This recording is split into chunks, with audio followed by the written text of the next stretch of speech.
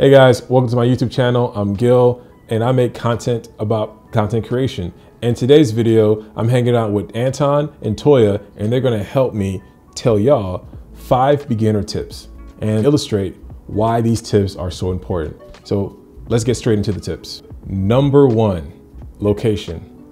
Try to scope out your location before you start shooting just to avoid any type of issues that may arise. Let's say you shoot at a park and the park doesn't permit you to take pictures, or you're going somewhere and there is literally no way to shoot because the place is dilapidated or just run down and ugly.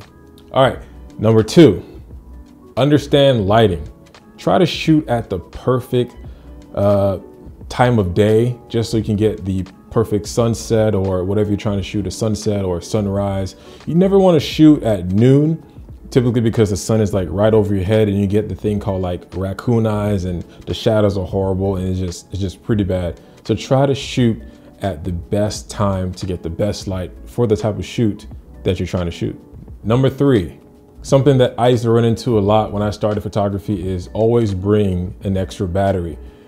There have been countless times where I'm shooting a video or a photo and literally my camera dies. It's bad, it's annoying, and it can easily be alleviated by just buying an extra battery. So bring an extra battery. Number 4, composition. This is probably the thing that I've learned last in photography. I understood aperture, shutter speed, all that, but understanding composition really is one of the major keys in photography because it helps tell a story. It helps you tell the viewers where they should be looking, what should they be paying attention to, and it helps accentuate the subject you're trying to capture. So understanding composition, framing your shot is extremely important.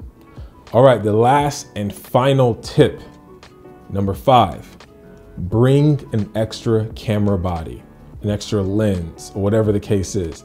Because if you have only one camera, you don't have a camera at all.